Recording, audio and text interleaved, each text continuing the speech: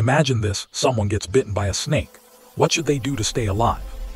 First rule: do not suck out the venom.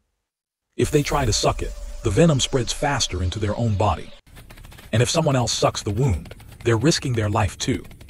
So forget the sucking the poison myth. It only makes things worse. Step 1. Stay calm. Panic increases the heart rate. The faster the heart pumps, the faster the venom reaches critical organs. They must breathe slow, stay steady, and avoid sudden movements. Step 2. Clean the bite. Gently rinse the area with clean, running water. If there is soap, they may use it lightly.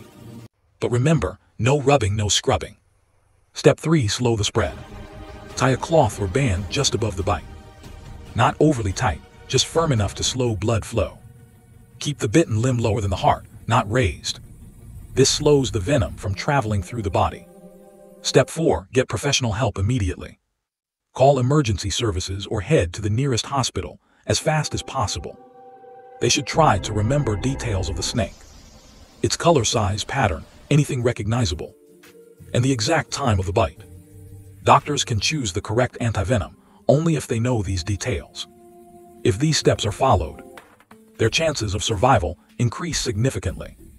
Remember, stay calm, clean the wound, control the movement, reach medical care fast.